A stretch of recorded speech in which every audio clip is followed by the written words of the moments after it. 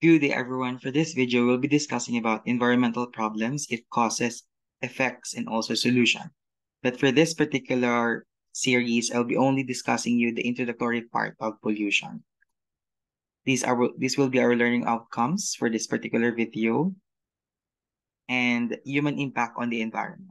As we all know, Earth is the only planet known where life exists. This is the only livable planet in our solar system.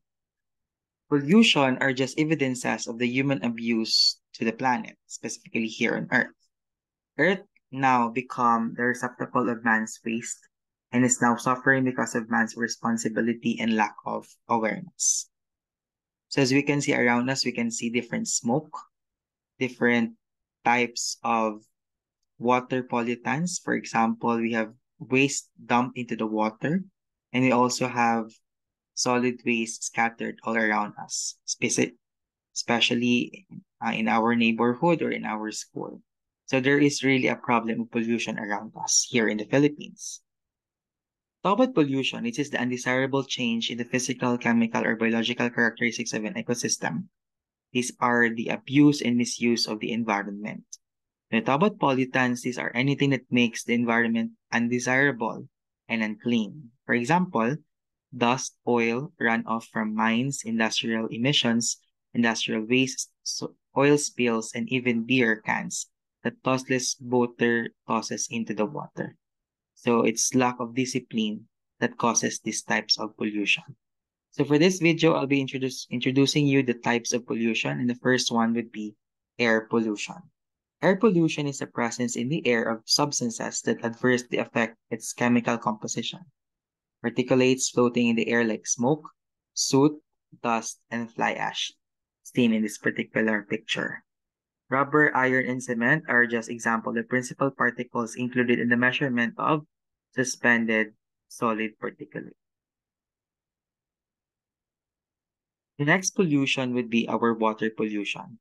This is the contamination in any body of water. Pollutants coming from households, industries, and also municipalities. Just like here in the picture, we can see different types of water pollution being emitted to the body of water, be it chemicals or waste from factories.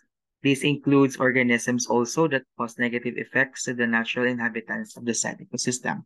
So this will focus more also on exotic species or alien species in water that could compete with the resources of that particular ecosystem. Just like, for example, we have janitor fish, and we also have your water lilies as exotic species in the body of water. Thus, they are also considered as water pollutants. Land pollution, the last for this particular video, is the accumulation of solid waste in land. Degradation of Earth's land due to human activities, and these include solid waste that comes from the household, industries, and also hospitals. So here in the Philippines, we have a problem in terms of how do we dispose our waste.